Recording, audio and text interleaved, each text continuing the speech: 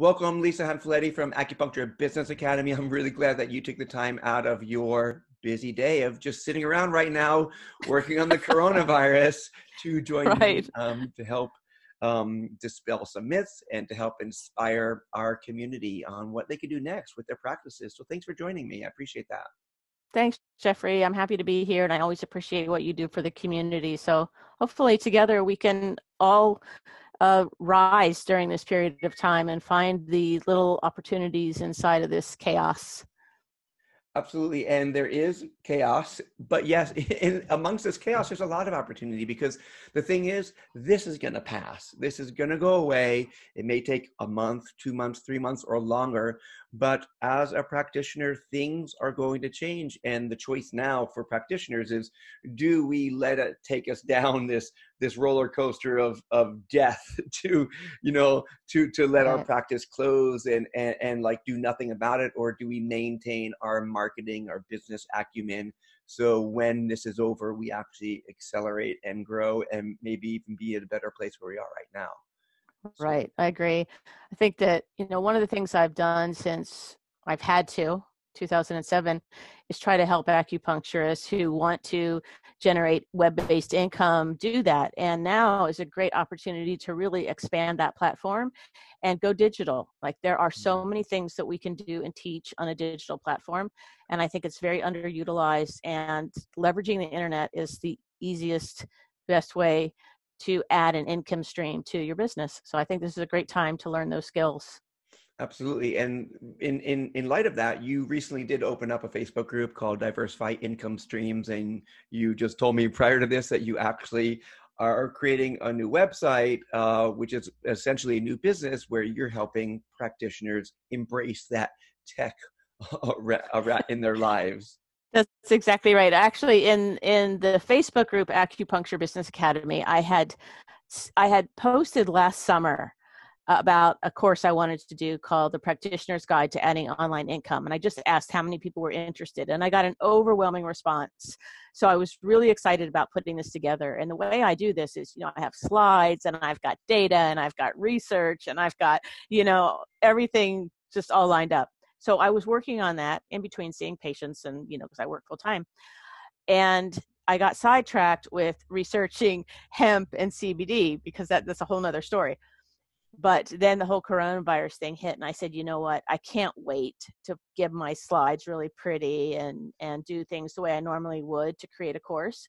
So I just said, anybody interested in learning how to diversify your income streams, head on over to this Facebook group that I just created, Diversify Your Income Streams. And I'm just using the Facebook units, and it's totally free, completely free. I don't want to charge anything for this. I want to make sure that people get this information. And the way I make money is I request, and I'm very upfront about this, is that anytime I recommend resources or tools or software programs or things like that, if I have an affiliate partnership with that particular company, to please use my referral link to do that. And then that way the company gives me a commission on whatever things that I educate other people about and refer to them. So to me, it's a win-win. It doesn't change the cost for anybody. And it's usually tools that I'm working on, I'm using myself, or I've researched. So this is a great opportunity, I think, right now. And the nice thing for me is I don't have to make pretty slides. I could just get on there and just do a video. And I started out the units just reading stuff that I'd already had written down, but just hadn't made slides yet. So I'm very excited about it. Right. So I joined the group. Thank you for letting me in the group. I appreciate that. Sure. I have yet to dive into it myself, but I definitely do think this is an opportunity for everybody out there that is watching or listening to this right now. We shouldn't put our heads under a rock and hope that this just goes away, because we need to actually start looking at ways at how we can, maintain this viability in our own practices. And what you're doing is diversify that income stream. I'm sure, how many people did you have that jumped on into that Facebook group right now? There's probably about 400 in there. And it's not just for acupuncturists, although when I'm speaking, my avatar, I'm speaking to acupuncturists because that's, my main group. But it's also for hair salon owners and anyone who does services. When you trade time for money and you're in a situation like this, and by the way, this is not the first time people have been in this situation. I mean, I felt horrible for people who've had to go through fires and have lost their practices, and snowstorms and hurricanes and floods. So, And in my own case, years and years ago, I had a similar kind of situation where I had to leave my practice and I lost all that income, and it's devastating. So having alternate streams is very important. I believe it should be taught in school. I actually believe that part of the practice management should be alternate streams of income. And let me just be clear. We're taught to charge for our services. That's great. We're also taught to charge for supplements and herbs and that kind of stuff. And that would be considered another stream of income.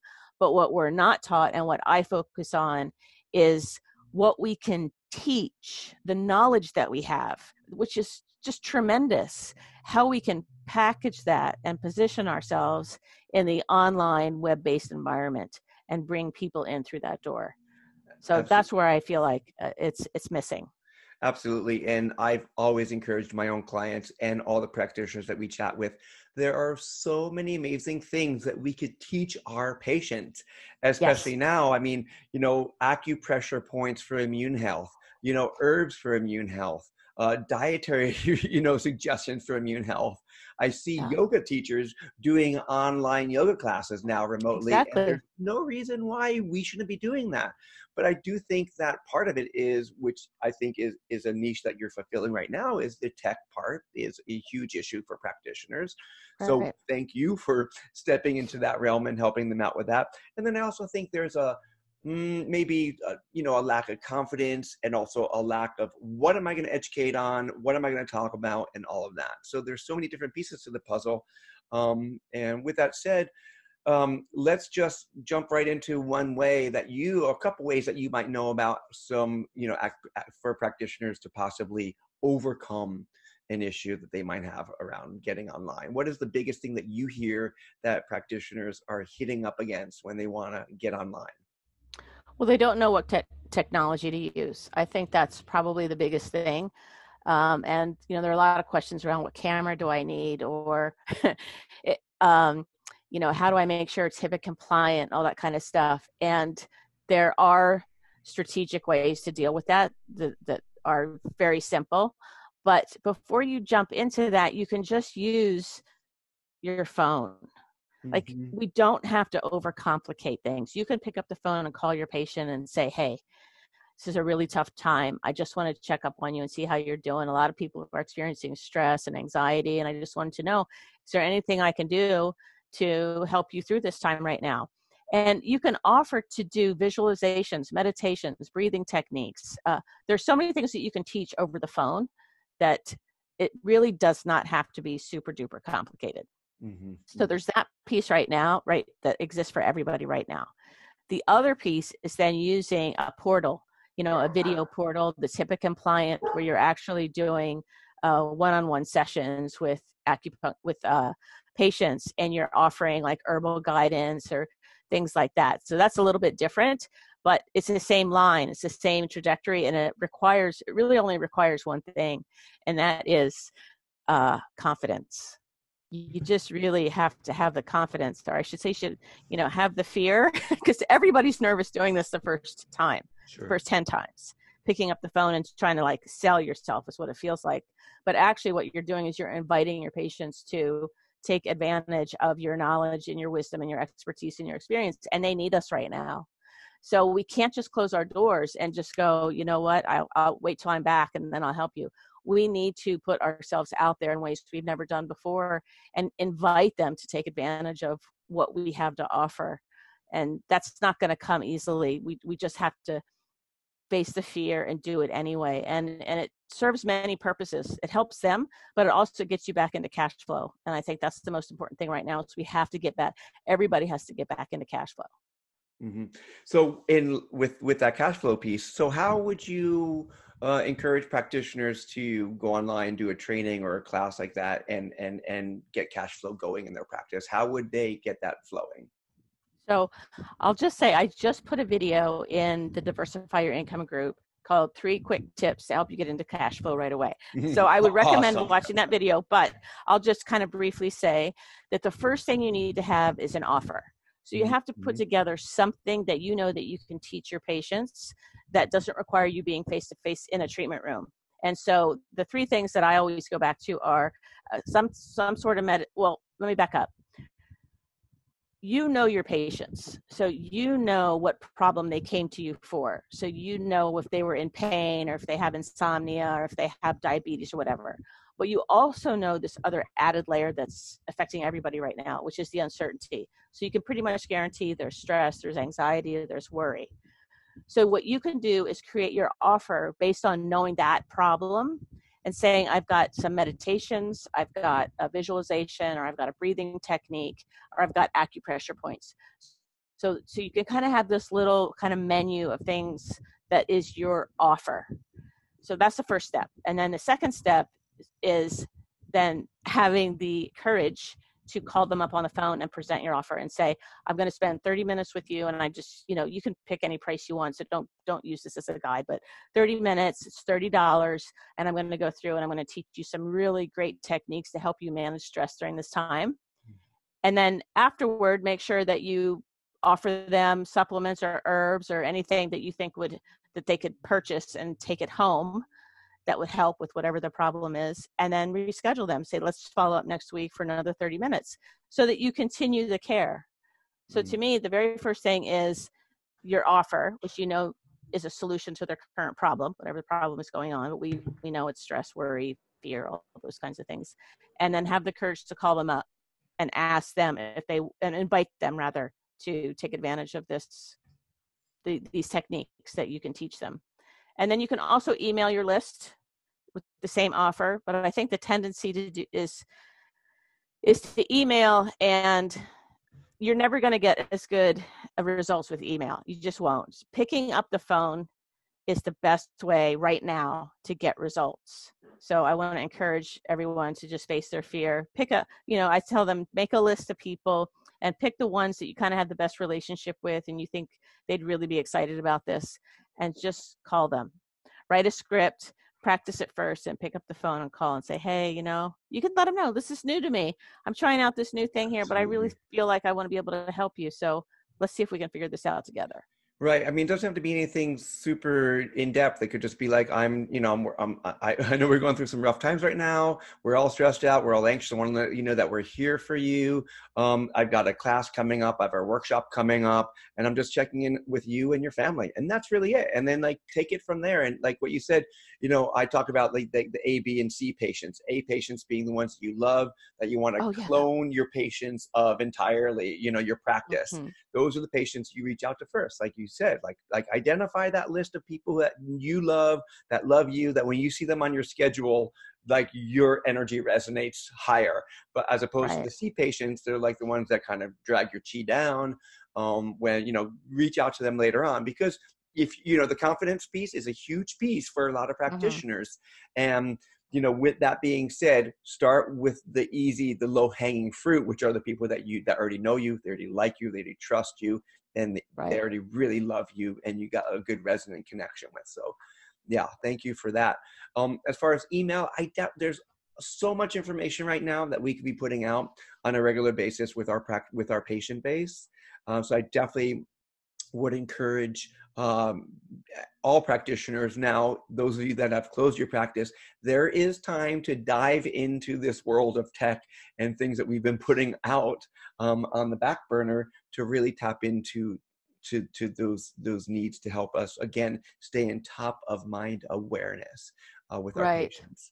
One thing about that is I don't want to discourage people from emailing. In fact, now is the time to shore up your email list. If you're not already collecting email addresses, now's the time to get that tech in place, because that is 100% essential right now. Absolutely. So, calling is number one, emailing is number two.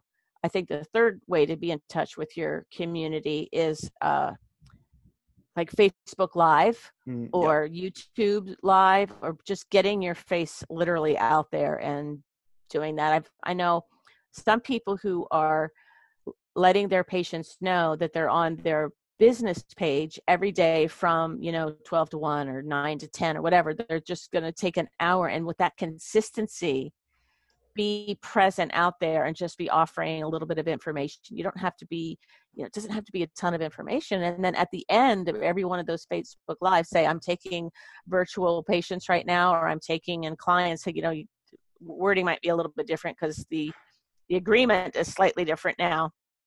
But just letting people know that you are taking on, doing telehealth, or you are meeting people virtually, and they can go ahead and schedule with you by calling this number or emailing you or messaging you or something like that.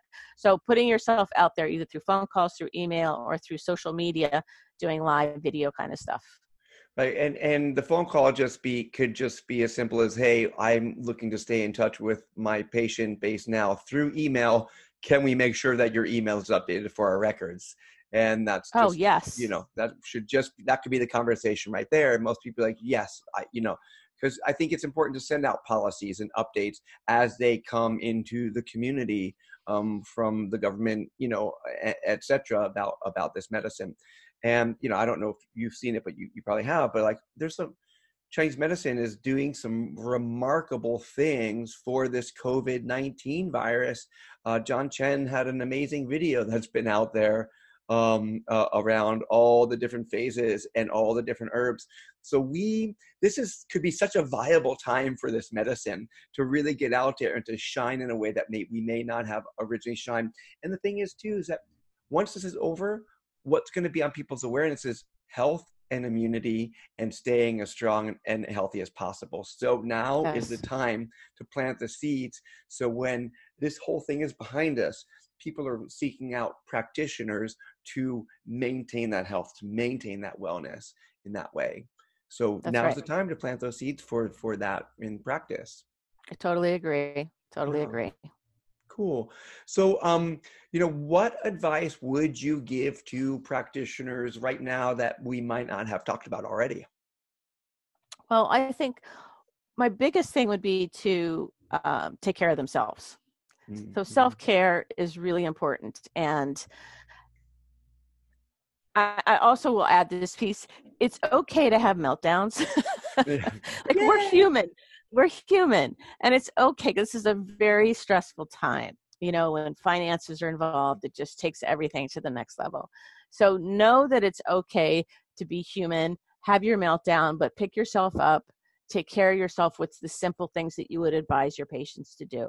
Get good sleep, eat healthily as possible, drink water, get some activity, some exercise in. So those are kind of just like the 4 core things. Take care of yourself. The other piece is see where you can use this as an opportunity to expand your services so that you're communicating with your patients in the web-based environment. Obviously I'm biased, but I believe once we come out of here, if you have your digital way of communicating with patients set up, your practice is going to completely change. You're not going to go back to the old way because you're now going to have this other option for people. And what that means is you now have access to people who are not just in your local environment. You have access to people who are outside. Now, they may have to be in the same state because of licensing and what your scope of practice is, but that means they can be, hundreds of miles away, depending on how big your state is, but they can be far away and still access you and your information. So I think those are the 3 things I would say is self-care, make sure that it's okay to have a meltdown, but pick yourself up, and then go ahead and invest your time and energy in learning how to add additional streams of income leveraging the internet. Right. And I think that's important, that whole self-care piece, because this is our time to rise up as leaders in the industry and in the community here because of the power of this medicine. And we can't do it if we're not feeling grounded and balanced and healthy in our own right. Yes. And I think another piece to this too is that you've sort of touched on is that I think is really important is to make sure that you maintain viability and top of mind awareness in social media, Facebook Lives, but also putting positive, creative, inspirational things on Facebook pages and responding to their patients and reaching out to their patients in those ways as well, I think is important because people right now, they are sitting there with their phones on their laps, on the couch, a lot of the time, and then they're scrolling through those resources right now. Right. I agree. And this is something that I'm learning to do. You know, Hmm. I've never done Facebook Live in my clinic business page. I've done it in my acupuncture stuff, but not in my business page. And so it's something that I'm learning to do too. So there's room for everybody to learn something new and step out of our comfort zone and just try things and know that the first is the worst. You know, the first time you do something, it's just going to suck. It's going to feel crappy. And the second time it'll feel crappy too. And the third, it probably will too, but that's okay because you just kind of get practice with it. And you just got to step outside that comfort zone and give yourself a chance to feel like a fool. But trust me, your patients need you. They need to see you and they want to see you. So they won't think you're a fool at all. They'll be so grateful to you. Yeah, and I think that's a really important point there, Lisa, is that keep trying over and over again. And it gets better, it gets easier, and we're probably judging ourselves more so than our patients would be judging us. They would just be so Absolutely. grateful, one, to maybe see your happy smiling face, on a Facebook Live and interact with you, and also to be receiving whatever information or content or inspirational thoughts that you're sharing with them. So, again, Right. yeah, I mean, like, the first is worse, like you said, but don't, just because it's terrible and it hits a brick wall, don't stop doing it. Keep Right. on keeping on. So And keep it simple. Keep it simple yeah. because I know a lot of times people will ask me about the tech, but there's so much you can do just with your phone. You don't Hmm. have to Hmm. invest a lot of money in the technology right now. I mean, just start with what you have, start where you are, and then you can increase and add stuff as you get going. Awesome. Well, is there anything else that I should have asked you or that you want to contribute that you want to share right now? No, I think that if people watching this have questions, just direct them to wherever they could. You know, I don't know where you're going to post this, Jeffrey, but I'm happy to answer questions if people have them. I would invite them to join the Diversify Your Income group, and I have my healthybusinesstech.com website is just getting started, but there's a page there where you can keep in touch with me as I get things going there. So I'm Great. excited to help bring out the opportunities to us during this time, even though it feels, feels just there's a question mark as to what's going to happen next. And I think that we can all help each other through it. Right. But that question mark is there. We're not sure what's going to happen in the next couple of months. But the thing is that we do know what's going to happen is we're going to come through this. Okay. So Yes, we're going to absolutely come through it. Things are going to be different. absolutely. Absolutely. But there is a silver lining somewhere out there, but don't get under and stay under a rock. Your community needs you. Our community needs you.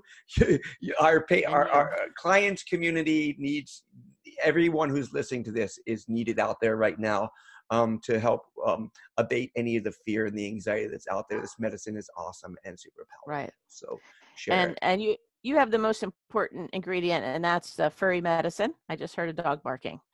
Yeah, So we that's all can we all can get some wisdom from our animals, our pets, our furry family right now. I think they show us, just keep calm and carry on. That whole thing of, we're all going to get through this. it's true. Yep, yep. They're unfazed. They wake up every day Right. with a smile and a wag, Right. and they just want to play ball. All he wants to do is go outside and fetch, fetch, fetch, fetch. And we're like, oh my God, what herbs do I have? What point should I rub? Should I mock some my stomach 36 again? So, so yeah, Yeah. thank you for that reminder. Yes, let's listen to our pets and tap into that Yes. that doggy chi. That's right. Again, thank you, Lisa Hanfileti, for joining me here today. Diversify your income streams. You could check it out on Facebook. Um, Also, her new website that she's putting up is called Health Business Tech. It's going to be awesome for those of you acupuncturists who just might be a little tech unsavvy. Right. That is an awesome thing to tap into. And also, of course, what you started and where I initially know you from is the Acupuncture Business Academy, which is a Facebook group about growing your practice online. Thank you, Lisa, for joining me here today and for sharing your insights and your wisdom with everybody who's listening and or watching. My pleasure, Jeffrey. Thank you for everything you do for us in the community. Absolutely. I'm glad that we can be able to support each other in these times and be able to provide resources like we're doing right now. Great. Thank you. Thank you.